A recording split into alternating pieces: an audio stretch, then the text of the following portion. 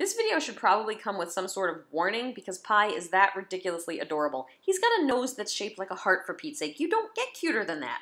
He almost looks like a little mini version of Petey from the Little Rascals, and that's exactly how I would describe him, a little rascal. He's right around 1 year old, maybe a little bit younger or a hair older, and he's an American Bulldog mix, and he's a very nice boy. He's a happy guy, playful, friendly, frisky, energetic, and he's still a puppy at heart. As you can see, he doesn't know everything yet. He doesn't get that lapdog means you go on the lap, not under the lap, but he'll figure it out. He's got some puppy things to work out, like he gets very excited in play, can be a little jumpy, a little mouthy. He's working on that with our trainers, but for now we think an adult-only home would be best for him. You can see he's brave, but he's not that brave. He's not ready for the full tunnel yet. That'll come when he's older. If you're looking for a great little guy who will bring a lot of joy to your home, you might just be looking for Pi. So email trainer@spca914.org with any questions or to learn more about him.